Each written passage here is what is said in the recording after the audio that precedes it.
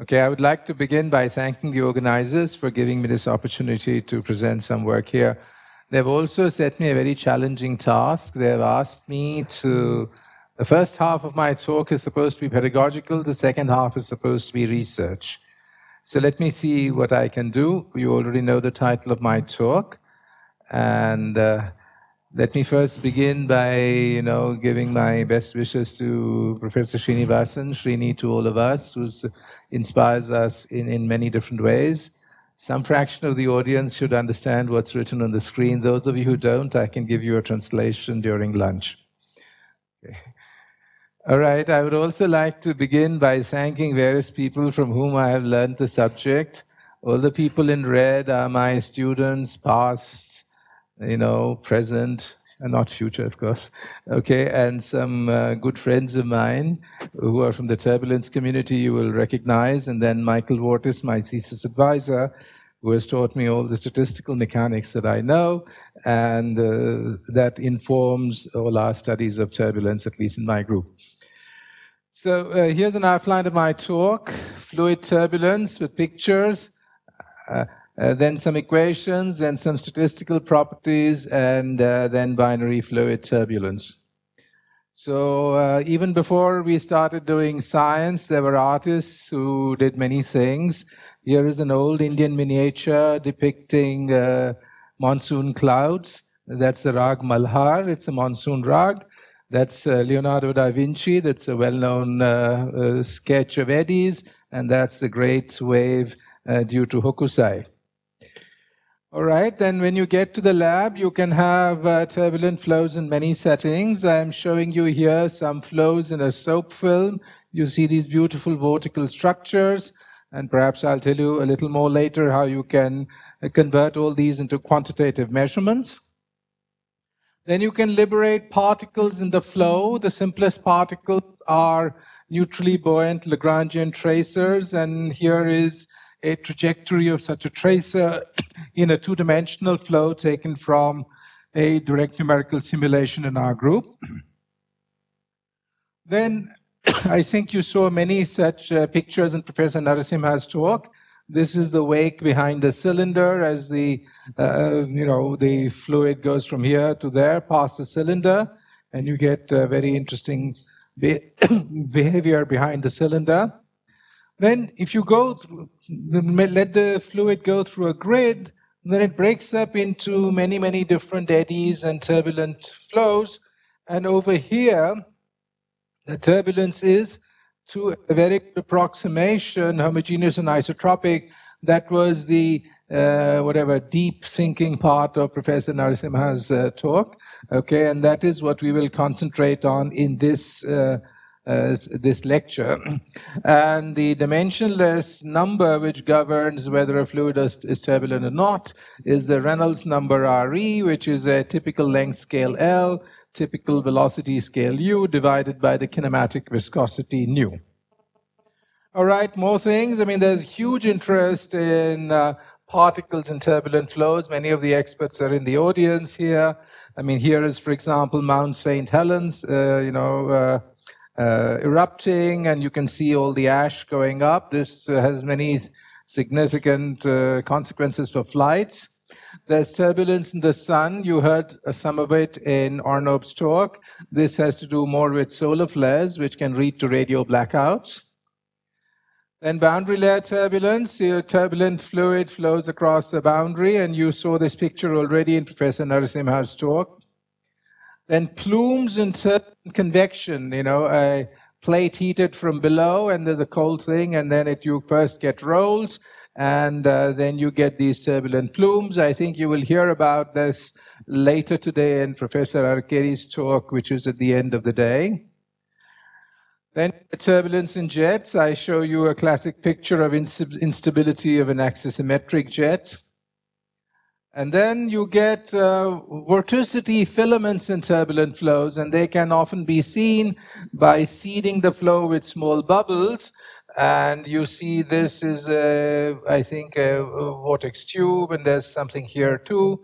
And it turns out that One of the authors of this paper is in the audience, Marc-Étienne Praché. He says it's the only experimental paper on which he has his name.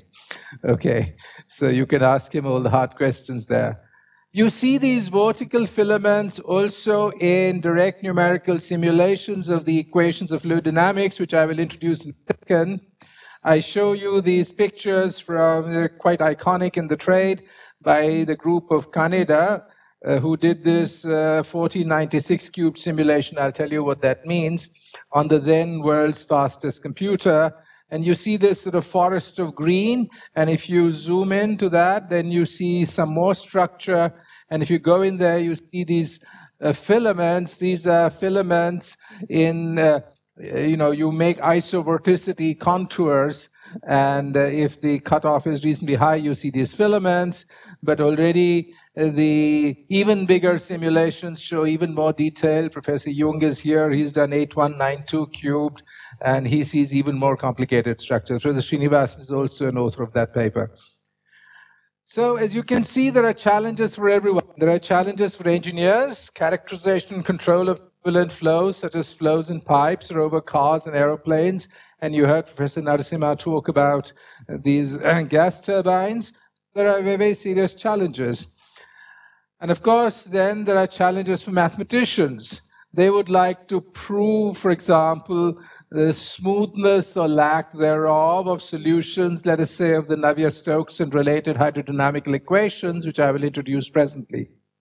But as Professor Narasimha said, the world can't wait for them to prove existence, uniqueness, and smoothness. Boeings have to fly, and so that the engineers take care of.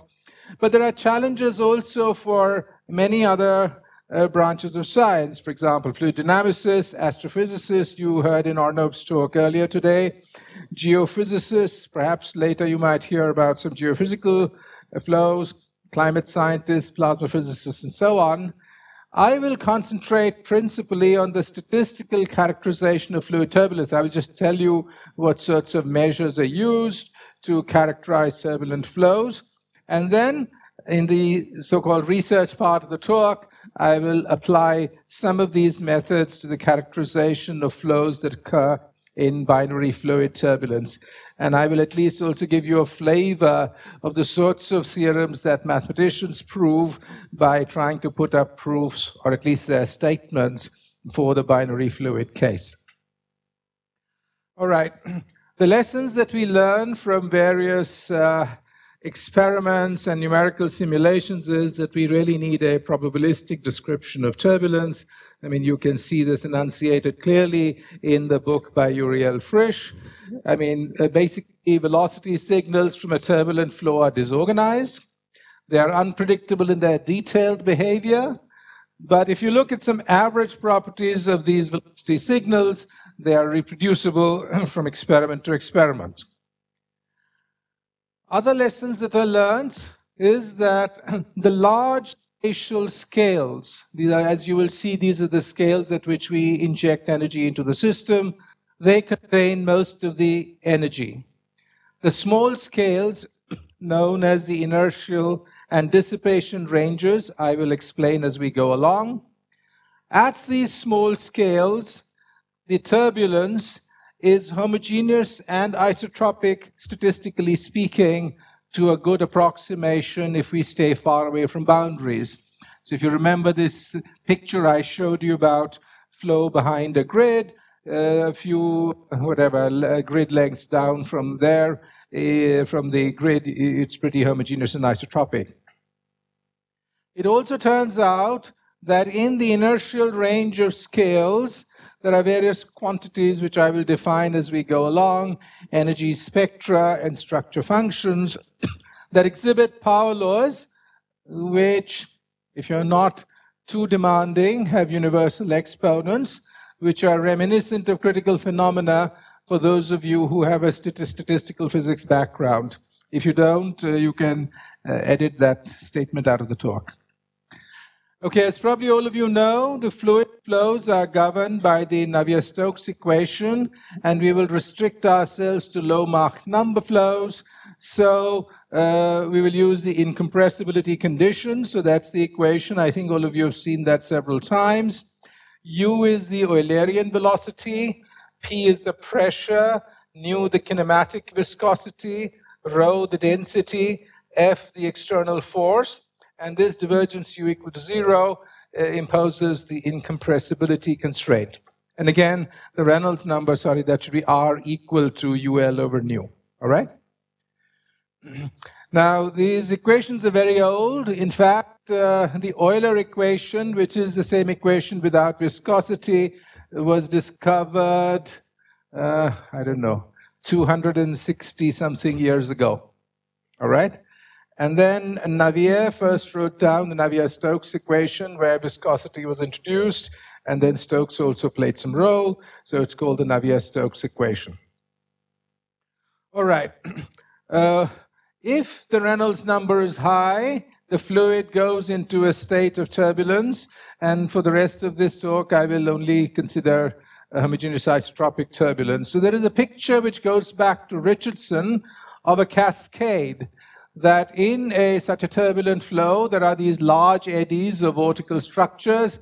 They break down successively into smaller and smaller daughter eddies until they get to a scale where viscous dissipation becomes significant. If you look at the equations, you will see that the viscosity term comes with a del squared, whereas the advection term is u dot grad u, and therefore clearly this will act at much smaller scales in a significant way, and therefore your dissipation will set in at small scales. So at least in 3 dimensions, there'll be an energy flux from large length scales L, which if you think in Fourier space is low wave number k, to small l or high k, okay? And the Kolmogorov, whose photograph you see here, by making some very, very ingenious hypotheses, first suggested that the energy spectrum Ek, which is the amount of energy contained in between k and k plus dk, which you can get from the velocity field if you solve the Navier-Stokes equation, suggested that this goes as k to the minus 5/3. This is known as Kolmogorov's 1941 law, K41 for short, for k in the so-called inertial range. So k inverse is a length. This k inverse must be much less than the large scale L at which you put in energy into the system, and the small spatial scale eta sub d, known as the dissipation scale, at which viscous losses are significant. So often people plot, I'm sorry you cannot see this very well, an energy spectrum Ek versus k on a log-log plot. Then in this part you see a minus 5/3 spectrum. There are other things here which I will not discuss today. This is the inertial range over which you see a minus 5/3 spectrum. And if you do a low-level direct numerical simulation, which is shown here, you can see that that dashed line is the minus 5/3, and then there is the spectrum. Of course, you can do much, much better on the big computers that people use today. All right, so at this level, it's a minus 5/3 law. There are theoretical reasons for believing that there will be corrections to that, and these come from experiments first, which led to certain theory. So those experiments often begin by measuring what are called order P equal time structure functions. For this talk, we will only do equal time, so you can erase equal time from that sentence. What is this structure function? You begin by taking the velocity field at the point x plus r, subtract from it the velocity field at the point x, you call that a velocity increment. Since you don't want to deal with vectors, let us say you take its longitudinal component by dotting it with r over r. You call that delta u parallel. Then you take this delta u parallel, the longitudinal increment, raise it to the power p. Those angular brackets mean an average over the statistically steady state of forced turbulence. And you find that it goes as r to a power zeta sub p. So this power depends on the order p, okay? And all this again for lengths r that are in the inertial range that I just defined. Much smaller than the energy injection scale, much larger than the dissipation scale. All right? Okay, if you ask what does the K41 theory imply for this power zeta sub p, it's the same theory which gave the -5/3 for the energy spectrum. You will find p divided by 3. Is that correct? Well, experiments which are plotted here, I hope you can see that. That's a plot of zeta p versus p. If Kolmogorov had been right, you would get this straight line, which is p divided by 3. The best measurements, best numerical simulations, I haven't put the error bars, but, you know, they show significant deviations, especially when you go beyond p equal to 3. And these deviations, for this, the purposes of this talk, we will call multiscaling, and they were first rationalized by Uriel Frisch, who you see here, lecturing actually at ICTS, and Giorgio Parisi, okay? This multiscaling arises because of many things. I mean, you know, there's this picture of the Richardson cascade, big eddy breaking into smaller and smaller eddies, but the suggestion is that the total area covered by the eddies is the same. If you allow for spottiness or intermittency in that energy dissipation, then you can try to argue that you must have such multiscaling. And in particular, for the energy dissipation, you can't see this very clearly. I've tried to get it from a classic paper by Menevo and Srinivasan. Srinivasan is here. Menevo is supposed to be here soon. This is a plot you can't see very well, so let me just tell you. On the vertical axis is the energy dissipation of the fluid, okay, measured locally in some way by some nice probe. And on the horizontal axis is either time or space. You go along and you see this very, very highly intermittent function. Okay, and this is one of the signatures of fluid turbulence and many other types of turbulence, which require going beyond the simple K41 theory. And in this very nice paper, you know, there is also a very nice pedagogical section. So if you haven't learned how to do multifractal analysis, please look at this paper. Don't get lost in the technical sections, but there are very nice pedagogical sections which tell you how to characterize such intermittency by using what's called an F versus alpha spectrum. But today I don't have enough time to do it in a slow fashion, so I highly recommend this paper. All right, I showed you some flows in two-dimensional soap films. For those, you can use a two-dimensional variant of the Navier-Stokes equation. So that's, again, I've written it again, incompressible. But in this case, it is advantageous to use the vorticity omega, which is curl of u, to write down the equations in the what's called the vorticity stream function notation, and then del squared psi. Psi is the stream function, which is related to u, the components of u in this way. And then you get a nice way of writing the equations. Now, it turns out that what I told you about the power laws in three-dimensional turbulence don't hold in two-dimensional turbulence. And one of the reasons for that, the principal reason for that, is that if you look at two-dimensional turbulence in the inviscid unforced limit, the viscosity equal to 0, forcing equal to 0, in addition to the energy, which is basically mod u squared integrated over the whole volume, in addition to that, you have another conserved quantity, which is called Angstroms, which is the mod squared of the vorticity omega. All right, and this was first realized, well, by Krachnan essentially, I think, though there were some inklings of it even before that, that this extra conservation law will lead to essential differences in the energy spectrum in 2 dimensions. So that's Kraichner. I think this is when he got the award in ICTP. And this is, again, log of the energy spectrum versus K. And if you force the fluid here at this wave number scale, then you find an inverse cascade of energy. Remember, in the 3D fluid turbulence case, the energy was cascading from large length scales to small length scales. Here you have an inverse cascade, and when you work out the details, it leads again to a k to the minus 5/3 power in the inverse cascade regime.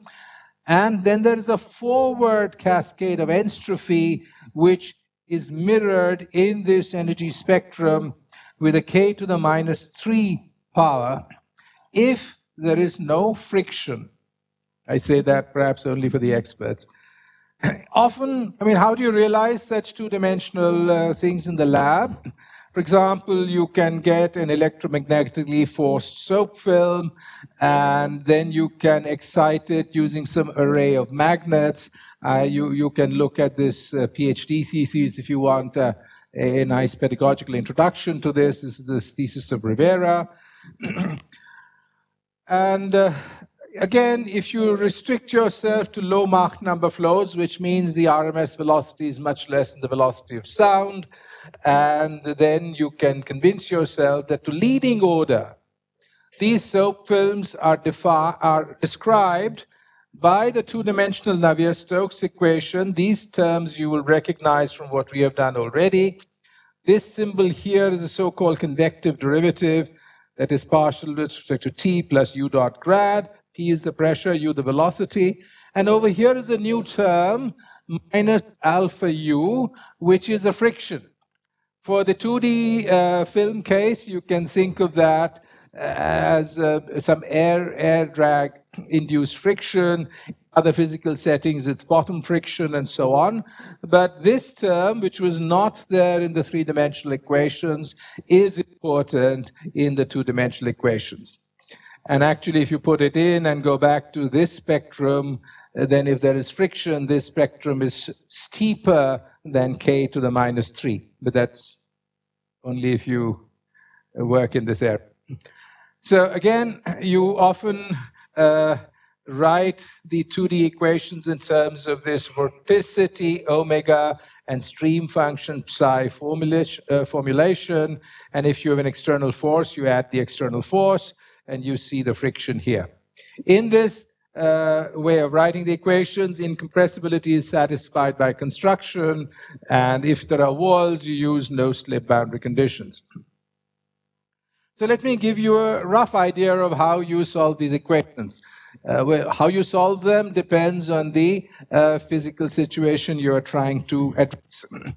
So, for example, suppose you have a wall-bounded flow, then you want to impose conditions properly at the walls, and then you have to use a numerical scheme that is suitable for that. If you want to study homogeneous isotropic turbulence, it turns out that it is advantageous to use what is called a pseudospectral method. Roughly speaking, what does that mean? It means that, you see, if you were to take a Fourier transform of that equation, then all of you know that del squared would become minus k squared. So derivatives are very easy to evaluate in real space, in Fourier space.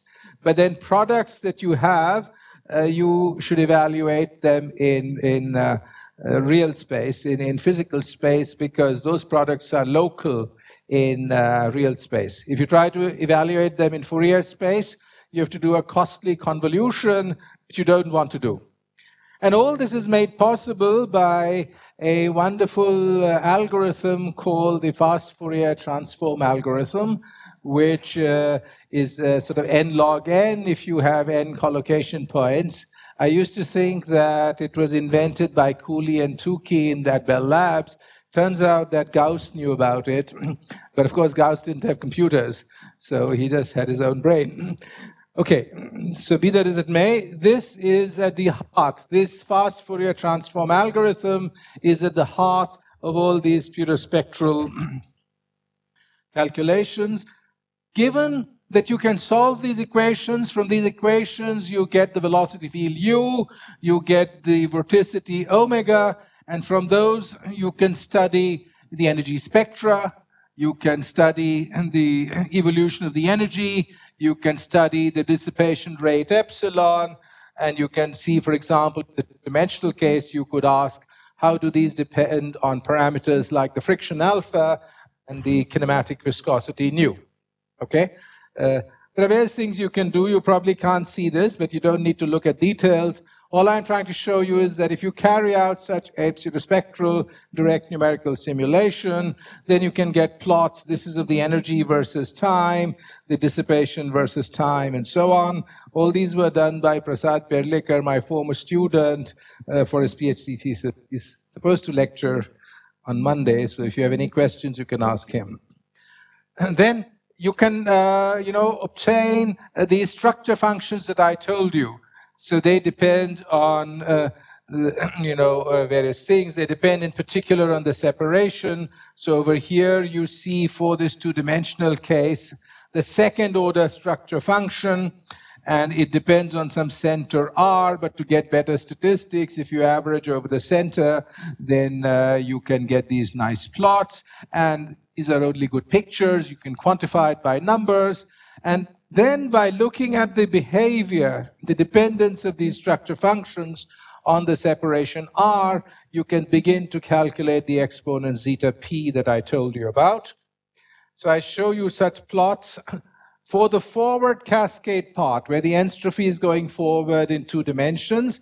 This is again from Prasad's work, and you can't see all the details, but take my word for it that from the slopes of these plots, you get a plot in the inset of a scale zeta p versus p, and there seems to be a straight line. So as far as anyone can tell, at least within numerical error, the velocity structure functions in 2 dimensions do not show multiscaling. However, again, if you keep track of the signs and you worry about your error bars, there is a defensible case for the vorticity structure functions showing multiscaling in 2-dimensional turbulence. This is just to give you some feeling for the sorts of calculations that you can do. All right, let me pause now. I have told you what I wanted to tell you about in the pedagogical part. I have given you some examples of the statistical measures that are used, like energy spectra, the temporal evolution of the energy dissipation, structure functions, and so on. So now I can show you how to apply it to the binary fluid turbulence case. But if you have any questions now about the previous part, now's a good time to ask. Yes?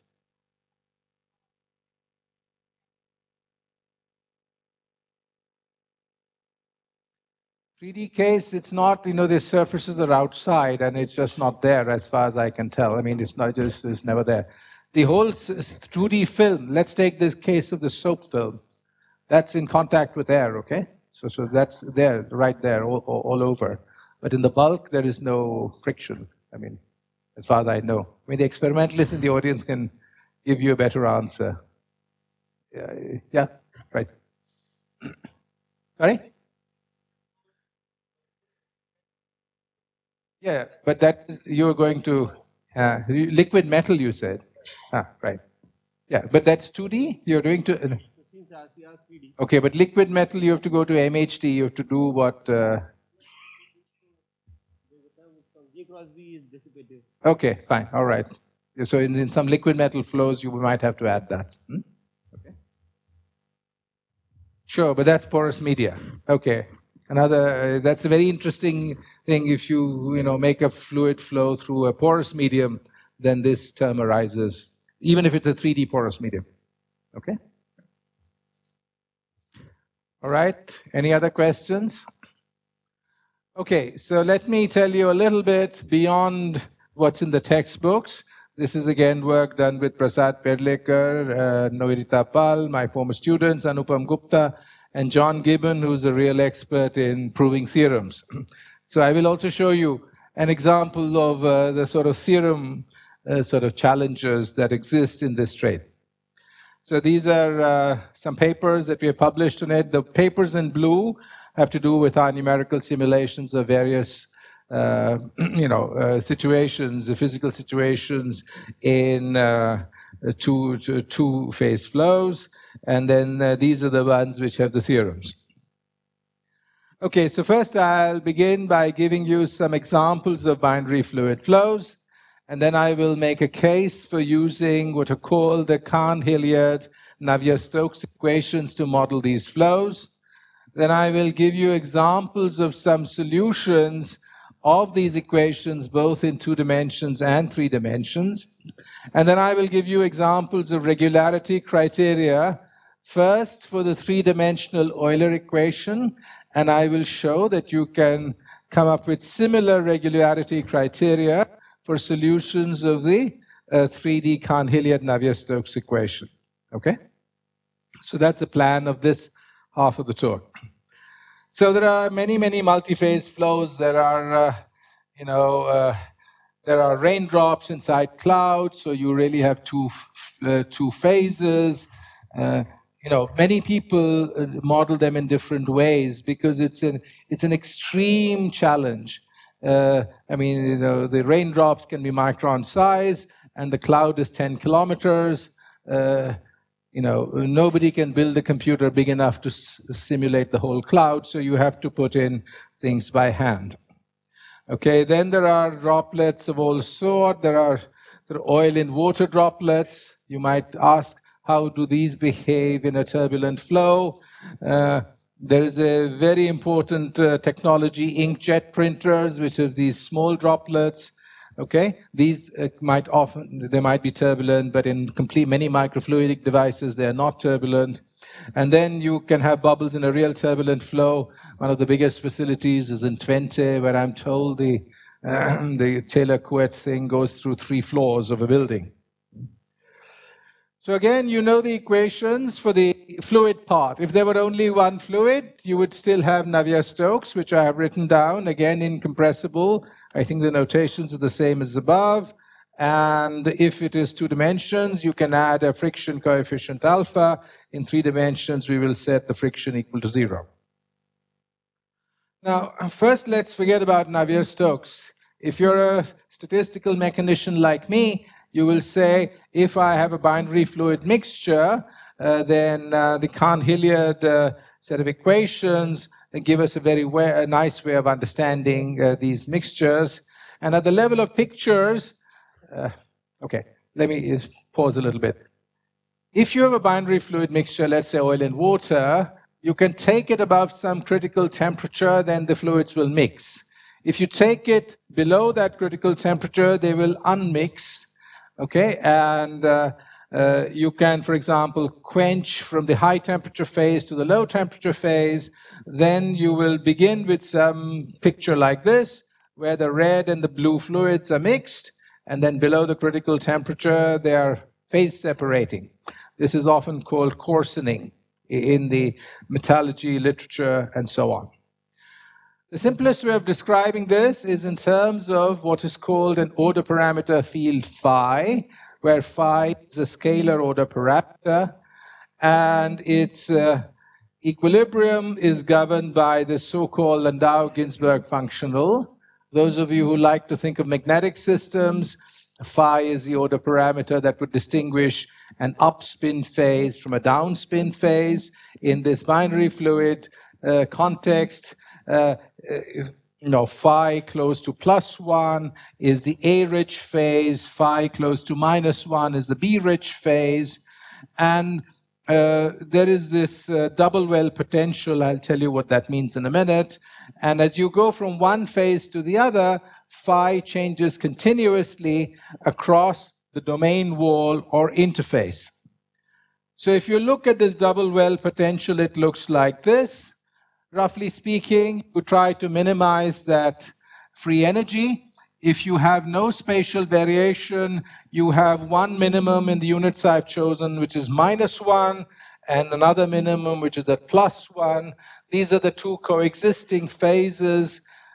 -1, let us say, is the B-rich phase, and plus 1 is the A-rich phase. Now let's allow for some spatial variation. In particular, let us say that at y equal to minus infinity, I impose that the fluid should be B-rich, and at y equal to plus infinity, it is A-rich. And let me say there are no fluctuations in the dimensions transverse to this. Then the analog of minimizing this, it's a very elementary exercise in functional derivative, if you like. For the equilibrium interface, you take a functional derivative of f with respect to phi, set it equal to 0, you get the second order differential equation, which, given the two boundary conditions at minus infinity and plus infinity, which are plus or minus 1, you can solve, and you get a tangent hyperbolic profile. For people in statistical mechanics, this is the simplest theory for the equilibrium interface. But now you want a multi-phase turbulent flow. So you need to couple this order parameter phi to your velocity field here. And let me not try to write down every term in this, explain every term in this. It turns out that this scalar field phi is what an expert would call an active scalar, insofar as it affects the velocity field. And then, of course, it is affected by the velocity field too, okay, through this convective derivative. These are convective derivatives, del by del t plus v dot grad, okay? And this term mu is the chemical potential, which is related to the functional derivative of that free energy functional that I wrote down. You can ask, what are the control parameters here? When we were doing nice, wonderful turbulence, we just had the Reynolds number. Now, well, you have to worry about many things. You have to worry about the surface tension, which is measured in a dimensionless form by the Weber number. You have to worry about the width of the interface, where the appropriate dimensionless parameter is the Kahn number, and so on. Okay? So, you can now solve this in the same way that I said we solved I gave you an example of two-dimensional by pseudospectral method. So it's all written down. You have a periodic box, you have grid points, and so on. From a technical point of view, there are many people who do multi-phase flows in many different ways. I strongly advocate the Kahn-Hilliard-Navier-Stokes system because you do not have to impose boundary conditions on the moving boundary of the droplet. Here, that's all taken care of by the scalar field phi. It's not a sharp boundary. Phi varies to the interface. The only extra cost you pay is to follow the spatiotemporal evolution of the field phi itself. But having done that, you're in business, okay? All right, so instead of giving you details, let me just show you pictures. By choosing parameters suitably, you can get into a regime where you have one droplet in a turbulent flow. So let me show you what that looks like for the two-dimensional case. Oops. Okay, that's the droplet. It's fluctuating. The fluctuations are because of turbulence. The amount of A phase and B phase is conserved, given the way we have set it up. Oops, what happened? Okay. Just a second, sorry.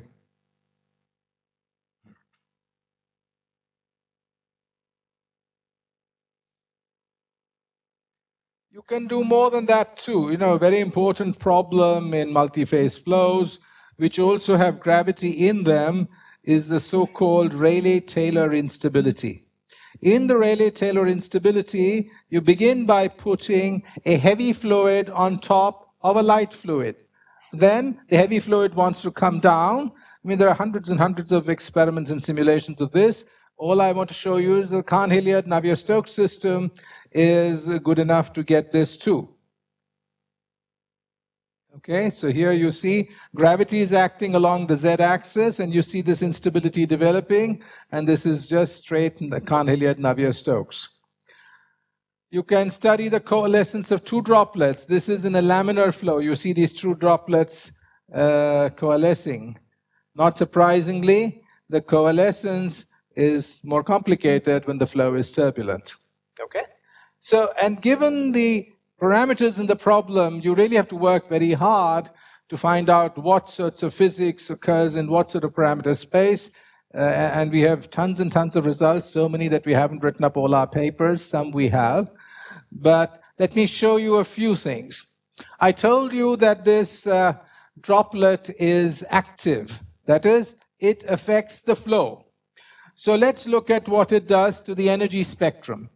This purple line here is what you would have had you only had a single phase flow, good old Navier-Stokes turbulence. But now you added the droplet, which acts on this through the field phi, and it actually pushes up the spectrum. Okay, I can explain the reasons for that offline. It's too technical to discuss here, but for those of you who know, it is similar to how a polymer acts on a turbulent flow. Then if you look carefully, you see these oscillations in this blue curve, they're visible. So you somehow think that the droplet is leading to these oscillations, and indeed you would be right to assume that. And it shows up much better if you look at the spectrum for the phi field, which a condensed matter physicists call a structure factor. So S of k would be phi k, phi minus k, mean value in the statistically steady state of turbulence. And here you see the oscillations very nicely in the case when you have a more or less circular droplet, which happens when you have a high surface tension. If you have a low surface tension, the droplet fluctuates much more, and some of these oscillations get wiped out.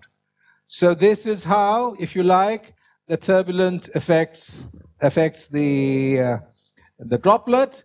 This is how the droplet affects the turbulence.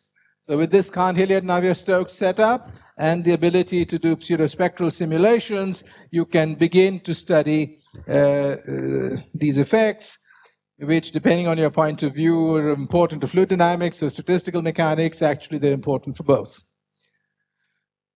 Now you can also keep track of the perimeter of the droplet. And let me not tell you, but there is a way of scaling it suitably so that what is plotted on the vertical axis is dimensionless, and this is versus time.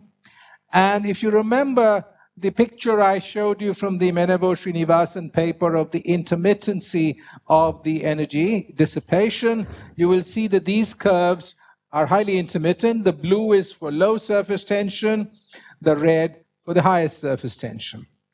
And I said that there is some way of analyzing this using multifractals. So, and I said I don't have time to tell you, but again, we can tell you in some other setting. And you can actually find the multifractal spectrum, and this shows you that there is multi-scaling in the fluctuations of these droplets, and in a way which you can actually completely characterize within this calculation.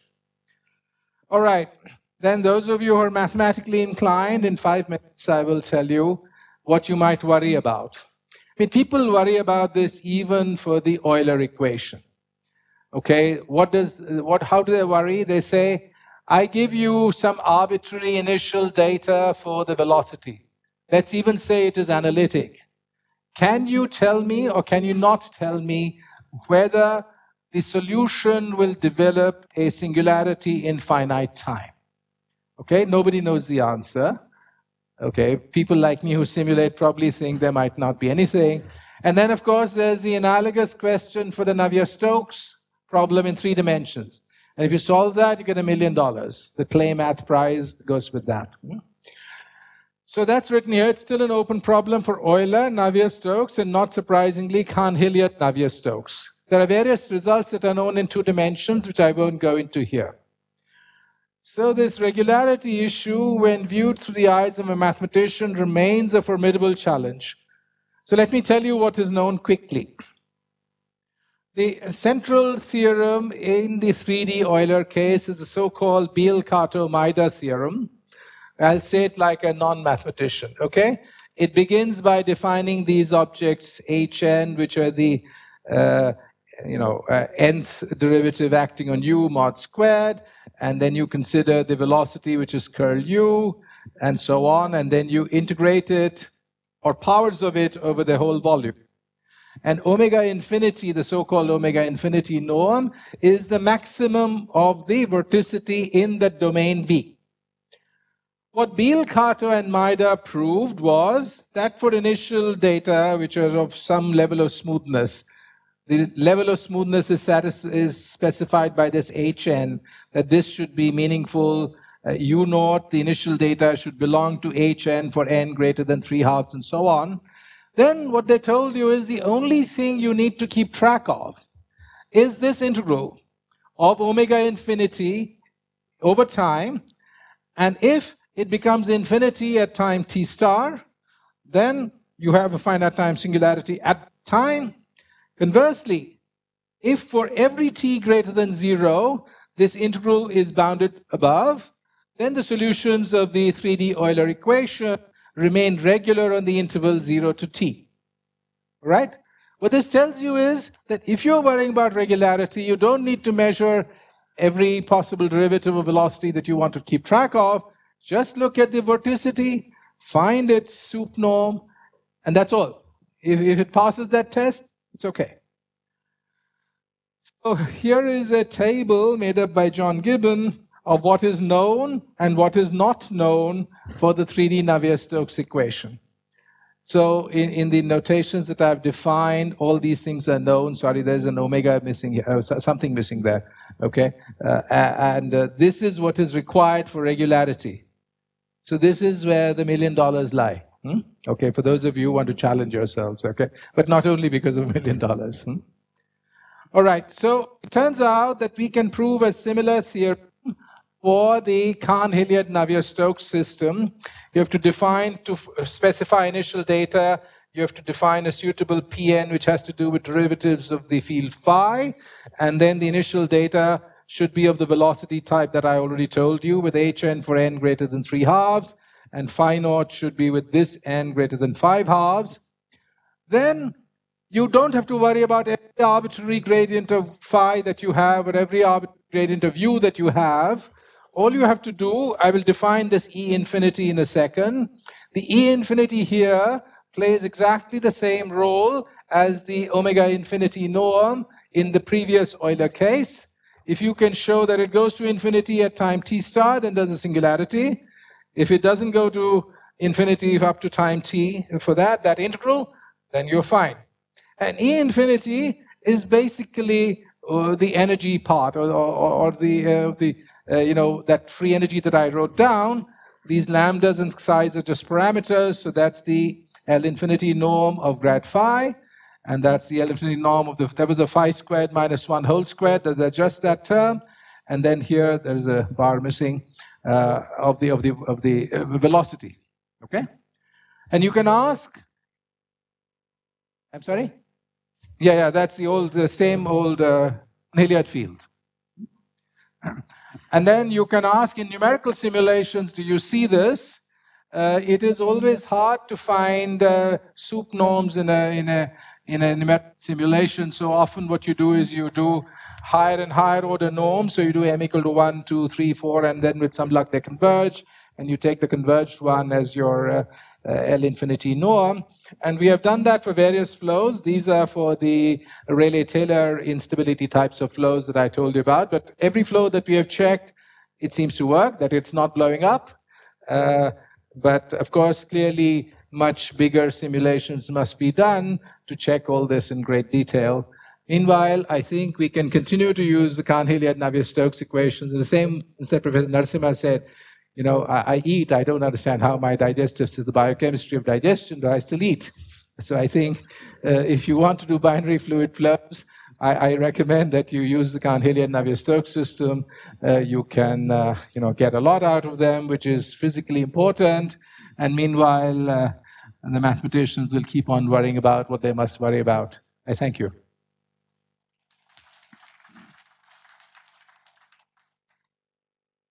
Now we have time for questions.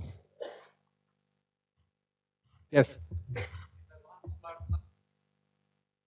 No, it's not. It's some finite time. It's not blowing up. We checked. Yeah.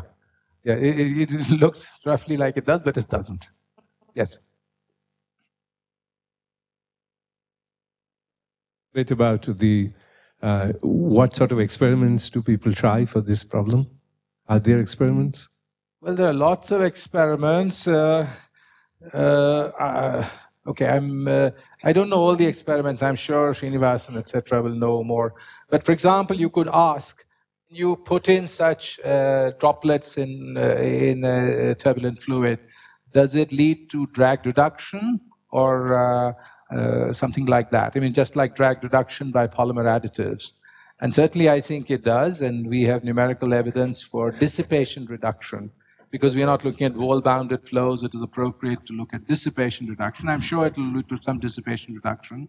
Basically because some of the energy goes into the deformation of the droplets. So much like, but there's an important difference between this and polymers insofar as the droplets I'm talking about are inertial range objects rather than polymers which are, sub-dissipation scale. But the change in the spectra and all that are very similar. Yes? In the gas phase is computed by the pressure Poisson equation. How is the pressure inside the droplet computed? And how the things I don't have to do all that. I mean, you're right. If you were doing it that way, you would have to do it. Everything is about the thermodynamics is contained in my phi field. And to the extent I'm doing a pseudospectral thing for the fluid, I handle the pressure in the usual way. If I want the pressure, I can get it by solving a pressure Poisson. But if I write it in the vorticity way, it falls out of the equations. So I don't have to compute the pressure explicitly during my calculation. But then how is the connection, things like Young-Laplace equation where the pressure and the curvature of the droplet are connected? All that you can ask. And in fact, that was asked many, many years ago in the statistical mechanics context. It might even have been by my thesis advisor and Matthew Fisher. They calculate the curvature corrections to the surface tension, which you can do completely within the Kahn-Hilliard setup without ever adding any Navier-Stokes. Okay? But that has been addressed several decades ago. Thanks.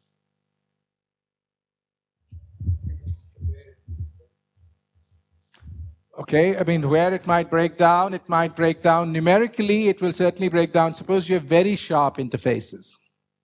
And if your numerical scheme is, you're happy if your interface is spread over 5 lattice spacings. But if it is going below that, then, well, you should worry. So there are two answers. One is do bigger and better, or whether you want to go to another model, I don't know.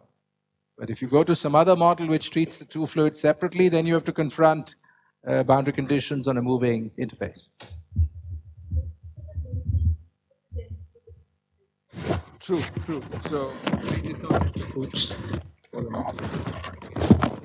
I did not emphasize that these are the non-Boussinesque types of things that you. So this will, strictly speaking, work when the density differences are small. And those of you who know critical phenomena will know that I went only up to the phi to the 4 term. If I'm very far away from the critical point, I should have other terms. So all those effects are not there. I mean, certainly this is not, thermodynamically accurate for the air-water interface, or even the oil-water interface, unless you're near the critical point. Yeah. So how does dimensionality matter? A lot of slides were 2D. Are there 3D work done? Well, of course it will matter. There will be an inverse cascade and all that will set in. Sure. That will be there. Right. So there's no... This was 2D or 3D? Both. Both. The theorem was 3D. Some of the simulations were 2D. Some of the simulations were 3D. No, I was just thinking of just the same question. Right. A crazier situation. Take aniline cyclohexane critical mixture. Mm-hmm. You go above the critical point and you come back. There's a single fluid and you come back down. Has anybody looked at that problem? Yes, they have. In fact, that was another paper which I didn't talk about, which we've done with Prasad. We did it in 2D, and Prasad and the group in Eindhoven did it in 3D. It's called arrest of coarsening. So, there are many ways in which coarsening can get arrested. You go below the critical point, then you should get just one interface separating the two. That's an equilibrium.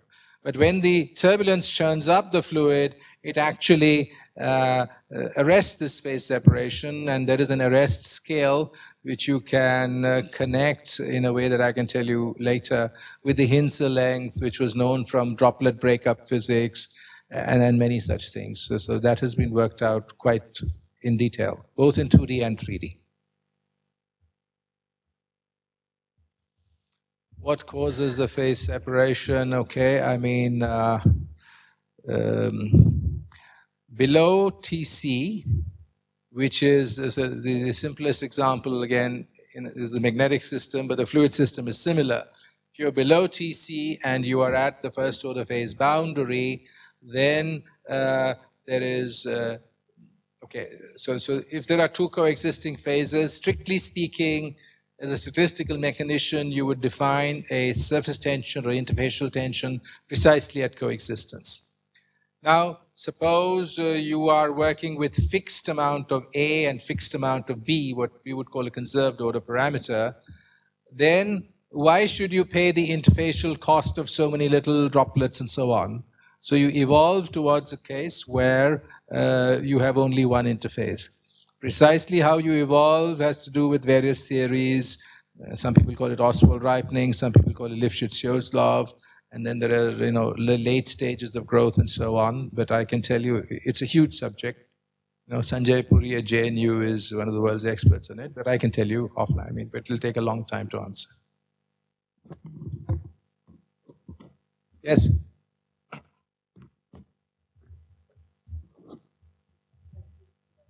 Sorry. Just speak up louder.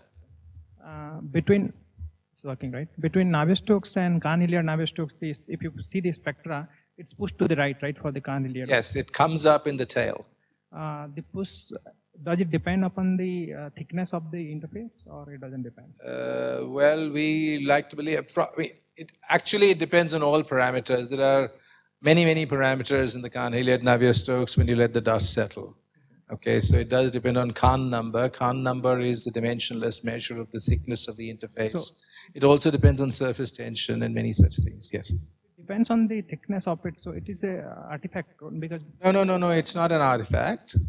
Because, I don't know how I want to say thickness. I mean, as you go towards a critical point, at least within mean field theory, the interfacial thickness will scale as the correlation length. So all that is there. It's only the thickness issue. If it's a very sharp interface, at least from my perspective, is probably a numerical resolution issue. If it is very sharp, okay, I don't know, but that means you're very far away from the critical point. Yeah, but at this level, I don't think there's any problem. I have one more question actually. When you are forcing at a larger K, you said there is a reverse cascading, right? In the 2D case. Yeah. Okay. So there will not be any stationary state in this case, no? Because will there be any... Okay, so that again is something that people fight about. The moment you put in friction, that's not an issue. The friction cuts it off at sufficiently small K.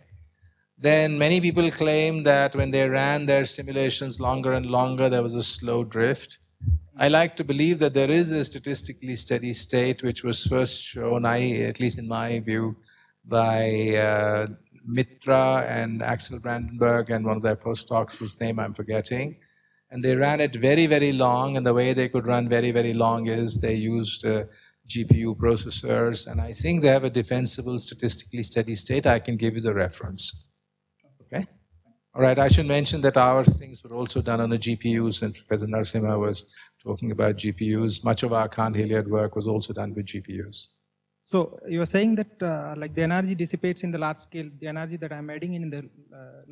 well, I mean, you get a big, when you do a simulation in a periodic box, you get one big drop, one big vortex, and by periodic boundary conditions, an anti-vortex. Yes. And then there are little other vortical excitations and so on. Then in the periodic box, it stays like that. I mean, I don't think there's a problem. Of course, I should tell you that experts will fight about this. Okay. Thank you. So does turbulence only decrease the length scale of phi, or does it also decrease the amplitude? Amplitude, sorry, which amplitude are you talking about? Phi. No, well, I mean, the phi total is fixed. Yeah, so phi will fluctuate between plus and minus 1 approximately, right, as you go through the tan hyperbolic. Yes, but if you look at the pictures, you will break it up into little droplets. But the total amount of phi is conserved. We're working with a conserved order parameter. So the magnitude of phi, does that also decrease? I have to go back and look. I don't think so. I mean, it's... So in other words, is it mixing the fluid again? I mean, it is. I mean, again, answer depends a little bit on parameters where you are. But where we've looked, it just sort of breaks it up into smaller droplets. I mean, that single interface separating the two. If I integrate phi square over the entire volume. Yeah, that is fixed now by conservation. We're using a conserved order parameter. Right. I mean, no, phi integrated is fixed. Yes. Phi square integrated. Oh, phi squared integrated. Excuse me. Okay, I have to look it up. Okay. So so let's thank Rahul Pandit for giving such a wonderful talk.